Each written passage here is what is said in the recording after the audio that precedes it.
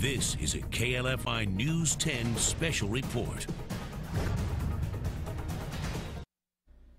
Good morning. As we have been reporting, Attorney General Jeff Landry is going to speak about the decision whether his office will charge 2 officers in the death of Alton Sterling. Now, Sterling was the man who was shot and killed in the summer of 2016. We're going to take a live look at the press conference where we can expect Attorney General Jeff Landry to speak at any moment. Now, we are told he has met with Sterling's family just moments ago to inform them of the decision.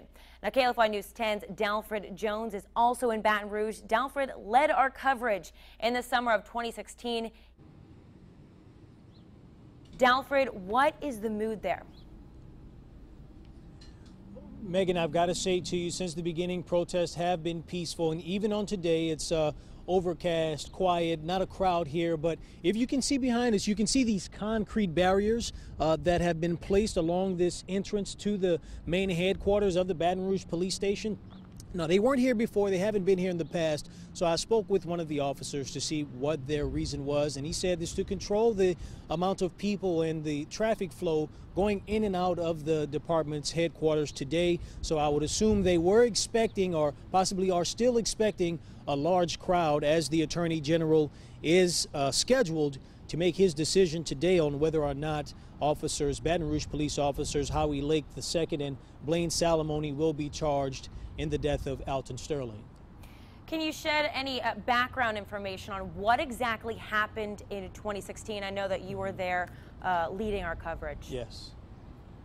Well, Megan, back in July of 2016, when Sterling was shot and killed, protests followed for the days. I mean, at least 3 days we were here giving you guys live coverage of the events.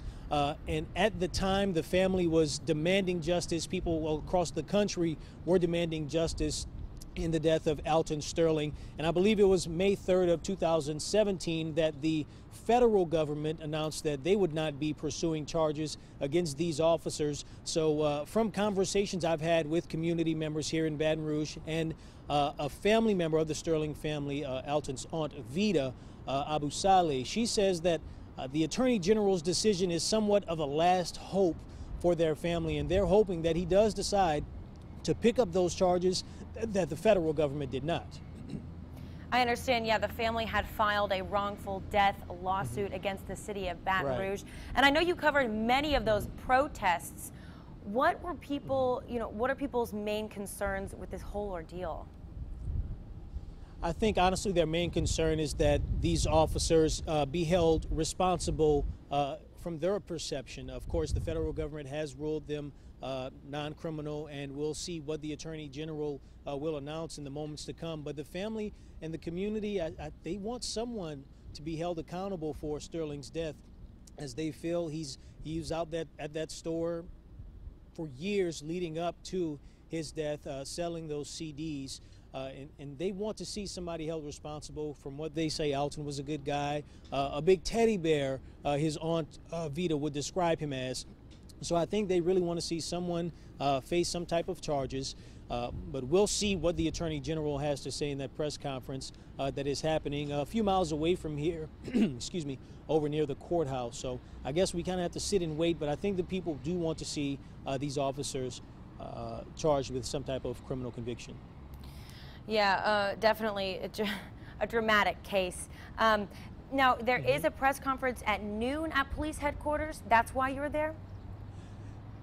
We've heard rumors that press conference will be here at police headquarters at noon. However, Sergeant McNeely of the public information officer with the Baton Rouge Police Department says they're not sure where that conference will be, but we are expecting them to give some type of response to the Attorney General's decision.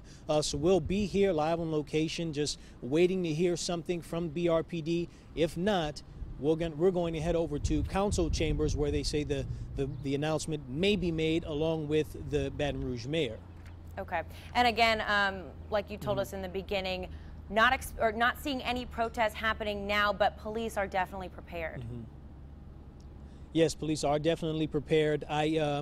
just to get a feel, get back in the mood of the environment here, I stopped by the SSS Food Mart on my way in just to check out, see if there was any activity there, get a feel for the people. But there was no one there, just the regular everyday customers who often go in and out of that store. So I have to say it was peaceful. Haven't seen anyone out, no signs, no chants.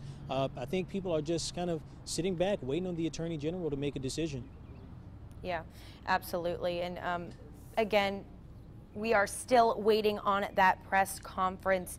We're waiting for Attorney General Jeff Landry to speak at any moment. He was speaking earlier today with the Sterling's family to inform them of the decision. Megan, if I may, I've just received some information that the police announcement, the response from the Baton Rouge Police Department will be held at the courthouse at 11:30. So once we're done here, we're going to head over there and get in position so that we can get you guys the most up-to-date information. Be ready for that, and we'll of course go live at News 10 at noon with more information from that, of course. Yeah, definitely a dramatic case the last 2 years, and this might be the last decision made in this case. Yeah, at least from a governmental standpoint, because the family has filed a civil suit, so their attorney may be able to win some type of litigation in the courtroom. So we'll have to see how that plays out. I'm pretty sure once the AG makes his decision, the civil suit will follow. Yeah, how has the family been throughout these past 2 years? I know they've been, pretty vocal, in this. How have they been? My communication has been mainly with Alton's aunt, Vida Abu Saleh, and she's been pretty torn up, very outspoken throughout the entire ordeal. And I was just checking her Instagram page before we started. She was kind of taking some anger out on some local activists in the area who she says, have kind of let the fire die down. And that's something that she is not looking forward to. So she's really kind of picked up this cross, if I may, and she's been carrying it and continuing to lobby for justice for Alton. Again, I'm sure she's waiting anxiously. I'll send her a message in a few minutes to see what how they're feeling before the AG speaks, which I'm told, which may be in the next 2 minutes. Yes, that's what we're seeing, 2 minutes. Yeah, important to note, Sterling, again, was shot and killed in the summer of 2016 by 2 Baton Rouge police officers.